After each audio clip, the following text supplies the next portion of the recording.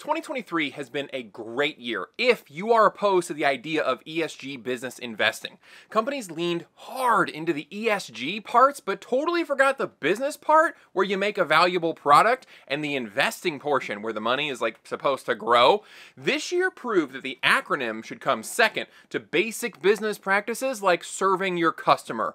You are stronger than ESG scores. Across the board, we're seeing companies losing money chasing after these silly scores, and one of the hardest hit is the Disney company, and as you can probably tell from the thumbnail, I am absolutely heartbroken. People like me make videos about entertainment and pop culture, and we often wonder aloud why companies engage in performative diversity, this naked pandering to a specific social progressive ideology. Often in the comments, you'll see the reply, they do it because of the ESG. Let's look into that, and I'll tell you the good news, that shadowy investing firms don't control the culture as much as you might think, and I'll tell you personal steps you can take in all of this with your life. Personal step number one, you gotta hit that like button. That's it, we got him. Let's get the nuts and bolts out of the way first. What the heck is ESG investing, and what does it have to do with stuff like Bud Light letting Dylan Mulvaney be a spokesman for them? Big mistake. Big. Huge. ESG investing is the solidification of general ideas about conscious capitalism that have been floating around for about as long as the word capitalism. It was formally introduced in a UN paper in 2004, and it stands for environmental, social, and governance. It's also sometimes called sustainable investing because its proponents say it's the best way to maintain a sustainable balance between profit and positive impact on the world. On the surface, this sounds great. You got a more transparent company, they treat their workers well, they do great things for the community. Theoretically, they should do better, but it doesn't seem to be working that way, and this experiment is being carried out with other people's money. The environmental portion, pretty self-explanatory. How is the company making a positive impact on the environment? The social bit is more murky, but generally relates to how the company is supporting its community and its workers, and how it's promoting things like diversity, equity, and inclusion. Those are your favorite three letters. Governance is about company transparency with its methods, accounting to its investors. It also includes diversity, equity, and inclusion in company leadership. Big issues with this method are that there is no single body that determines these scores. Multiple asset firms have their own way of accounting, and these methods are private. The other issue is that saying we're doing positive things doesn't always mean positive things are happening. In the area of environmental, for example, most sources you find will tell you the climate is changing, we gotta do something! But there isn't a provable path forward to fixing this problem, assuming that it actually is a problem and that we can fix it without consequence.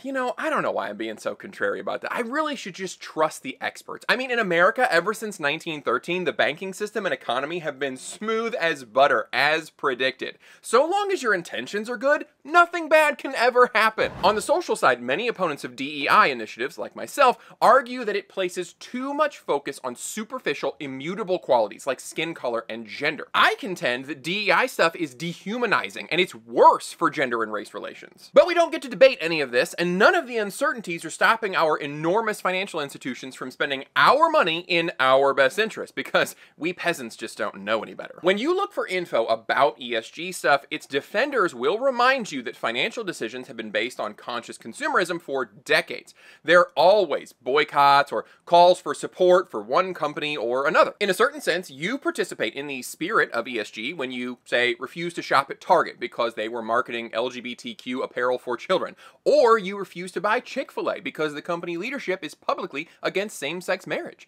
You're saying that you won't patronize the company because, in these examples, they aren't adhering to your social values. All of us do this every day, and it's a fine idea, though personally I try to keep the social stuff as a secondary or tertiary factor in my purchases. Primarily, I want a quality product for a good value, and if all things are equal, I might use the company's stated values to make a decision. Product is first, though.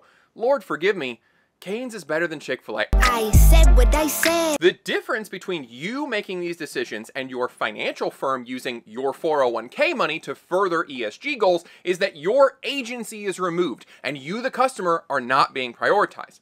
Vanguard handles my retirement because my company says so. I don't really have a say. The only thing I want from Vanguard is for my retirement account to be as big as possible. That's their job. That's what they're being paid for.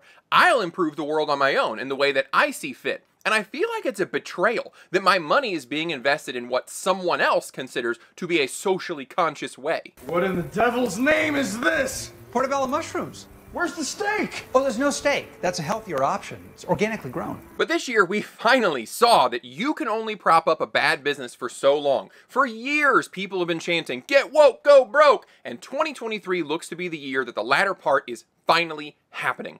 In May, Bud Light self-immolated when they sent Dylan Mulvaney a press kit to make some reels. 6 months later, Bud Light sales are still down 30% year over year. Shares of parent company InBev have been down about 15 to 20% ever since. That's a market cap loss of $20 to $30 billion.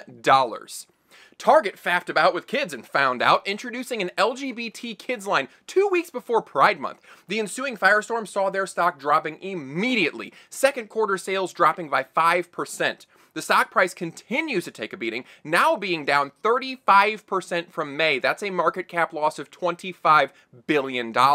Target hasn't traded at these levels since the fall of 2019. They can claim they pulled Pride merch because of harassment, but cynical me says that's a cover and the sales data is the real reason. Of course, the most famous loser in all this has been Disney, whose stock is currently trading at levels not seen since 2014.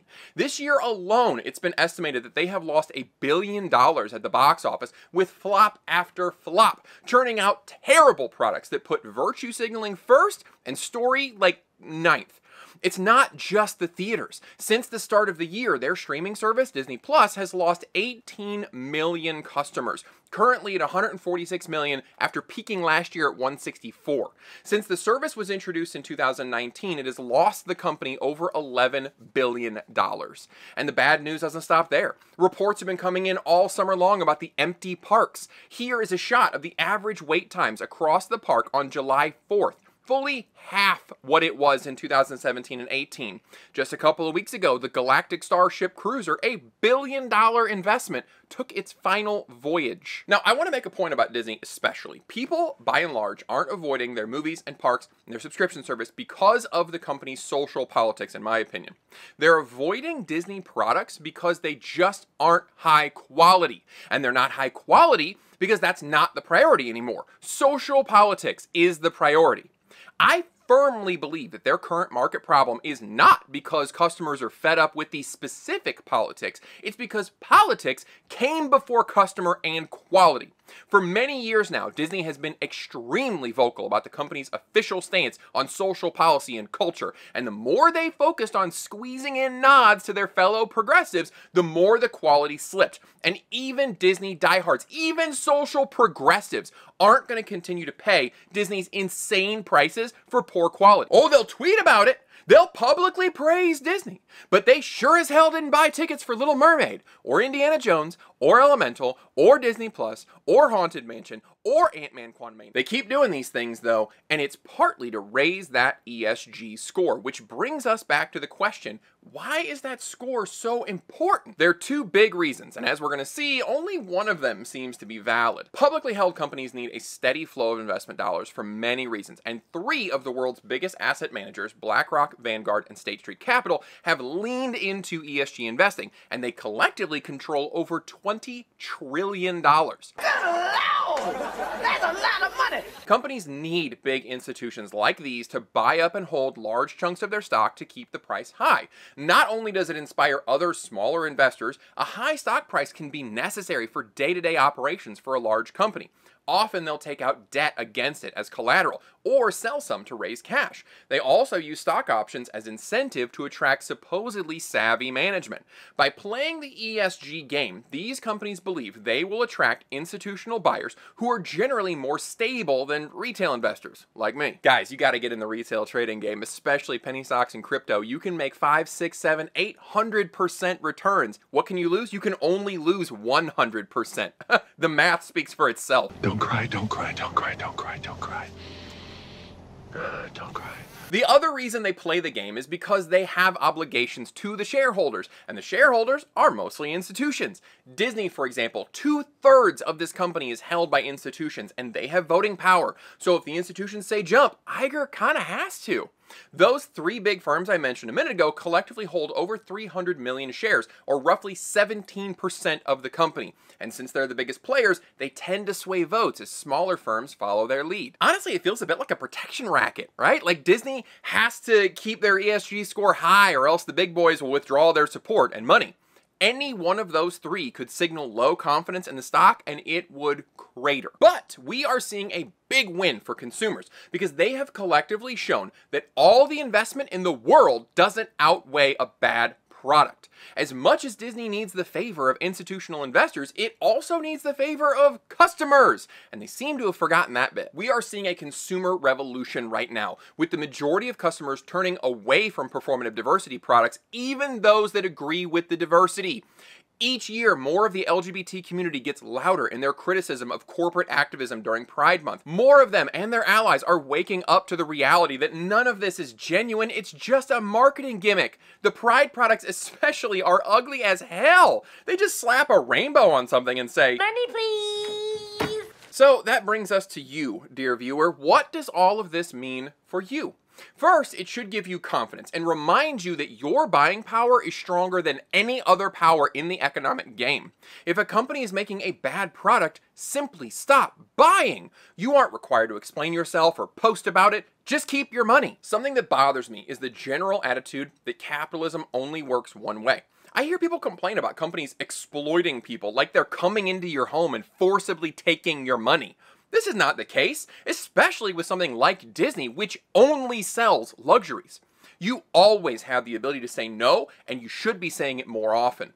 Capitalism works both ways, and you should be requiring these companies to earn your business. You also should recognize that most of these social issues are constructed to either get your vote or your money or both. Disney doing a remake with a black Ariel, that was just a ploy to get free headlines and stir up customers to buy tickets to stick it to those damn conservatives. On the other hand, you've got companies like Ultra Right Beer using the Bud Light thing to sell a beer that hadn't even been made yet, preying on reactionary customers who wanted to own the libs. If you believe that your purchase of something is owning somebody somewhere, you have been duped. You gotta act like a capitalist, not a culture warrior. Use, grow, and protect your assets. And that's not just money, by the way. That includes things like your time, your relationships, and your health. I appreciate you watching, and I'll see you next time.